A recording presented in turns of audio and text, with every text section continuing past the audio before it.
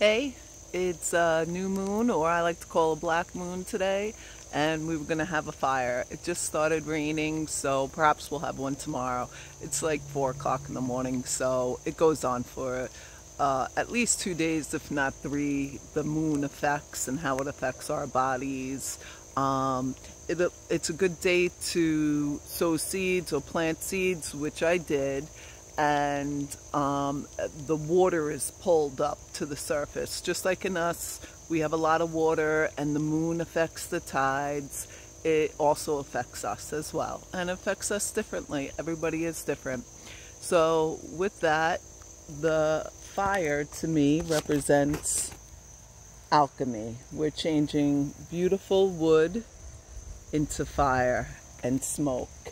Smoke is very clearing and cleansing and brings us into new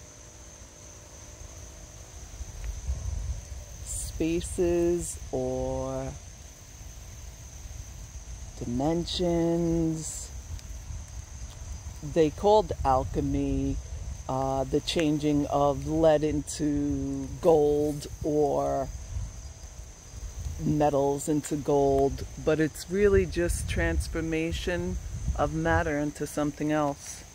So I also wrote down what I want to release today, and I'm going to, with a pencil on paper, which is also wood, I'm going to throw that in there and burn that up. Then this is all the herbs that I've been collecting after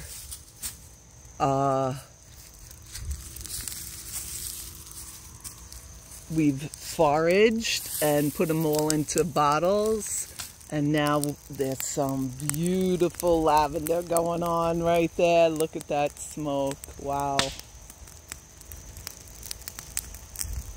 Goodbye to all fears. Fears of dreams coming true. Fears of anything out there in the world that the news is trying to promote. Goodbye. We burn you into a new energy.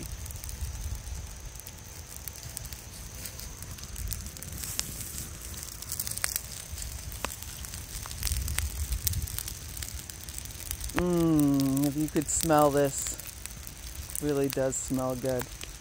Something special. Here's the cows. I don't know if you saw that turkey fly, but that was pretty cool. It's starting to rain now, although it makes this even more special. I hope you do some sort of ritual or cleansing of some sort every month, every day if you can.